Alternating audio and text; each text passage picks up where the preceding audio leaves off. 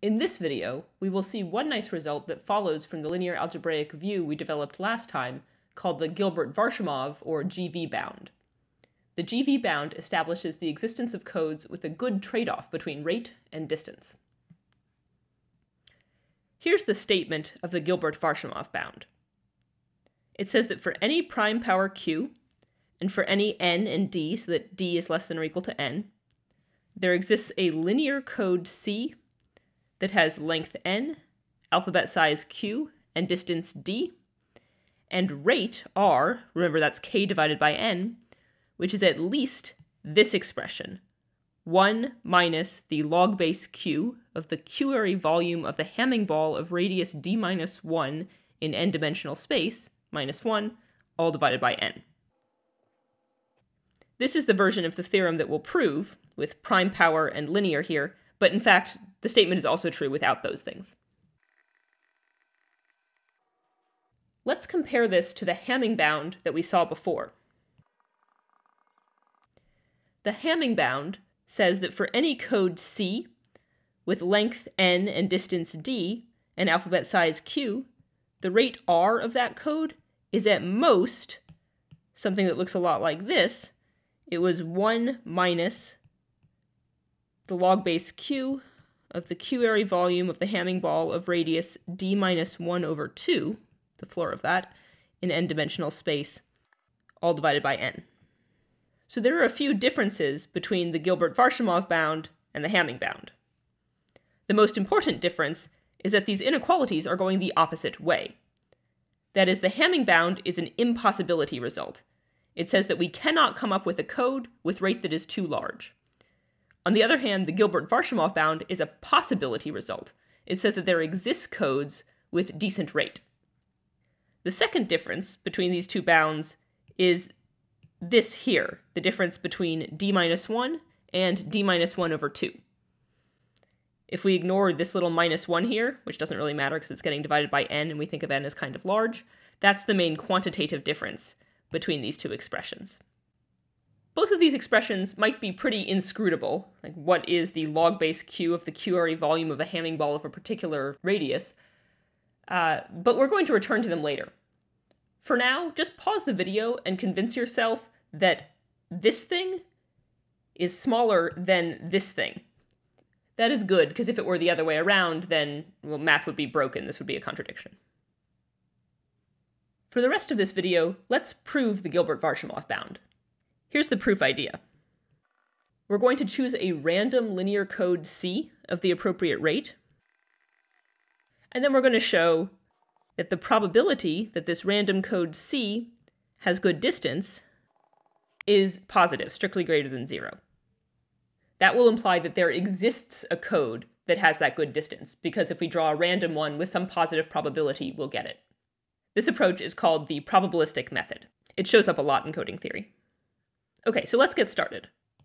First, let k be equal to n minus the log base q of the q-ary volume of a Hamming ball of radius d minus 1 in fq to the n minus 1. Notice that if we choose k like this, then k divided by n is exactly that rate expression that was in the statement of the GV bound. Now, we're going to choose a random linear code C of dimension k. That is, C is going to be a uniformly random subspace of fq to the n. Notice that there are only finitely many subspaces of fq to the n, because everything in sight is finite, so just pick a uniformly random one of them. That's what I mean by a uniformly random subspace. Now, let G in fq to the n by k be a random generator matrix for C. That is, as we discussed before, a code might have multiple generator matrices. Just pick one of them at random. Essentially, this is taking a random basis for the subspace C and using that for the columns of G. Okay, now we have this random subspace, and our goal is to show that it has distance at least d with non-zero probability. To do this, let's record a useful fact. The useful fact is that for any fixed x that's non-zero, the vector g times x for this random matrix G is uniformly distributed in fq to the n except for 0. That is, if I fix some x, any non-zero x, and I multiply it by my random matrix, I'm going to get some random vector. And this useful fact is saying that that random vector is equally likely to be any non-zero thing in fq to the n. For an informal proof of this useful fact, well, there's so much symmetry going on, like how could it be anything other than uniformly distributed?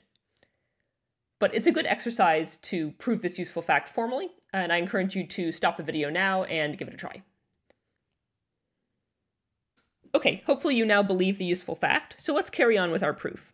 Remember, we want to show that the distance of this random code C is at least d with non-zero probability. So let's compute the distance of this code C. So the distance of our code C, because it's a linear code, is the minimum weight of any non-zero code word.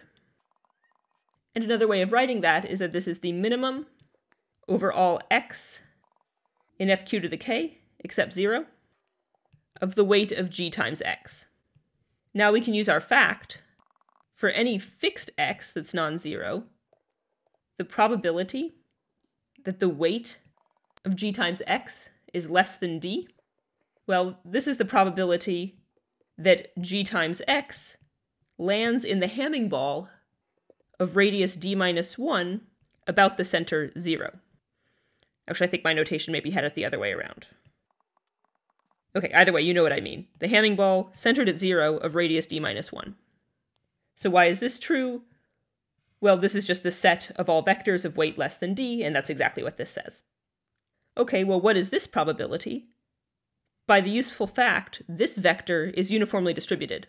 So that means the probability that it lands in this ball is basically just the volume of that Hamming ball divided by the volume of the whole space. So this is the Q-area volume of the Hamming ball of radius d minus 1 in n-dimensional space. I guess minus 1 because we're not including 0, divided by the number of points it could possibly be, which is q to the n minus 1. And just to make things a little bit easier, I'm going to ignore those minus 1s, so I'll just say that this is less than or equal to the Q-area volume of the Hamming ball of radius d minus 1 in fq to the n divided by q to the n. Actually, to save space, I'm just going to do that in line. So erase those 1s and change that equal to a less than or equal to.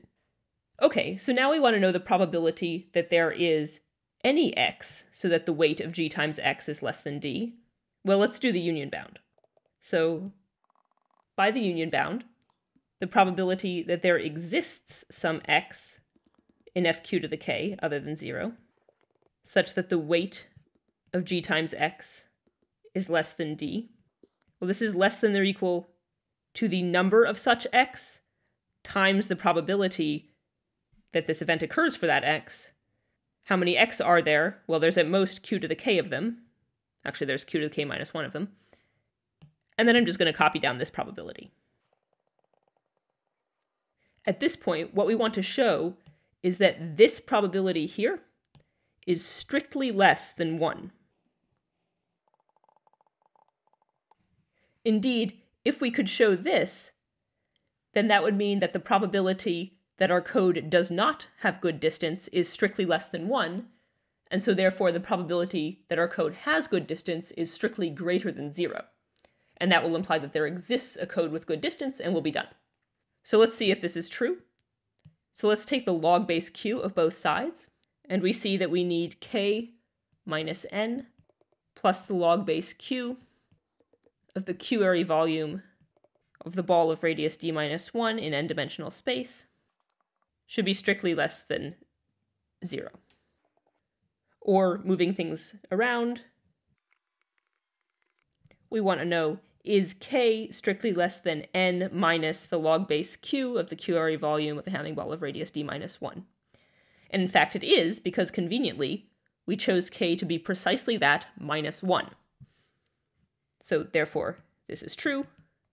Yes. So this one's true too. Yes. And therefore the probability that this random linear code, this random k-dimensional subspace, has distance at least d is strictly greater than 0, therefore such a code exists. So that proves the Gilbert-Varshamov bound. So returning to the statement here, we can put a check there. Now we know that there exist at least decent linear codes. This formula is still pretty hard to parse, though. We'll return to it in a later video to try to make sense of it.